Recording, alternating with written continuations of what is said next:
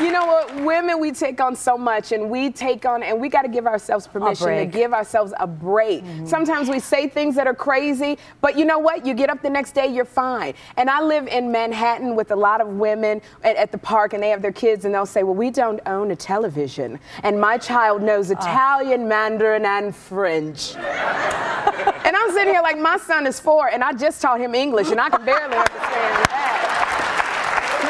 You know, but you take on, and even with the schools, like he's going into kindergarten, trying to find a school, I feel so guilty. Oh, it's crazy what they put you through, isn't it? They put you through craziness, and we got to give ourselves permission to let go of that. You know what? I was sleepy last Saturday, and we own a TV. I gave my son the remote control. I showed him how to program Dora the Explorer for 3 hours. He watched Dora while Mommy got some sleep. We woke up, everything was fine. He still don't know Italian, French, and Mandarin, but it was all good.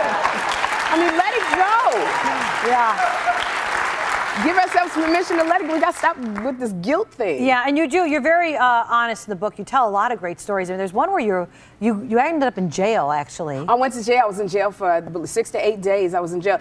Ladies, pay your tickets because the police will take you to jail. So, now, Sherri, you get stopped. You have a glove compartment full of your parking tickets. You know what? My car, you know what? It was a file cabinet. I used to be a Jehovah's Witness. You were? I was a Jehovah's Witness for a lot of years. And I thought that, they believe that Armageddon is going to come, the end of the world. And I thought the end of the world was going to come so I didn't have to pay any of my bills.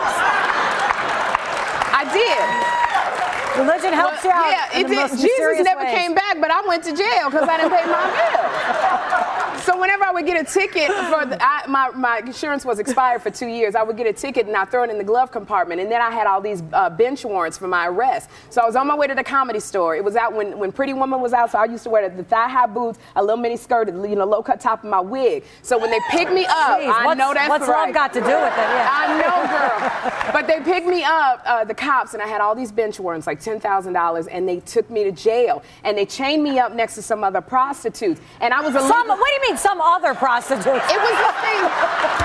But that's the thing. There you go again. Girl, I don't want my son with that prostitute in the 3rd grade. I was a legal secretary at the time doing stand-up comedy, and I kept, as I'm chained to the bench, I'm trying to communicate with my eyes to the officers. I'm not like them.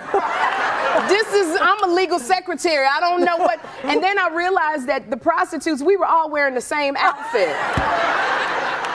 Of course. It was crazy. 8 days in jail. They stole my underwear. Who stole your underwear? Some girl named Big Bertha over in...